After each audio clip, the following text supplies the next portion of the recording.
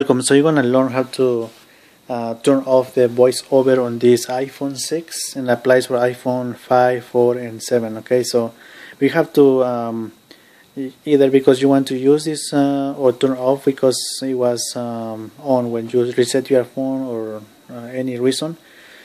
We're gonna use the home button. Okay, you're gonna press 3 times through, but it's gonna feel like fast, turn 3 times. Okay, not even a second each tap. Okay, it's has to be like less than a second each one. I don't know how to explain that, but okay, let's do it. Okay, so 1, 2, 3.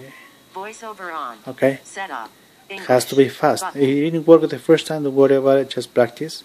It has to be fast. Okay, and to disable or turn off or exit that feature, just press the home button 3 times. Also, it has to be fast and pressed properly. Okay, 1, 2, 3. VoiceOver off. Okay, it's off. Okay, you want to turn on. 1, 2, 3. Voice setup. Okay, so this is if you need to want to continue using VoiceOver to get to the home screen, need to move the screen, place 2 fingers to scroll. Okay, alright, has to be 2 fingers, right? So now remember, just press 1, 2, 3. VoiceOver off. There you go. So this is the way to turn this feature off, in case that's just what you need to do. And just a quick reference, okay, you need to move up or down.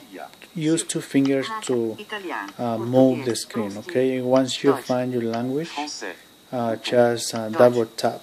Okay.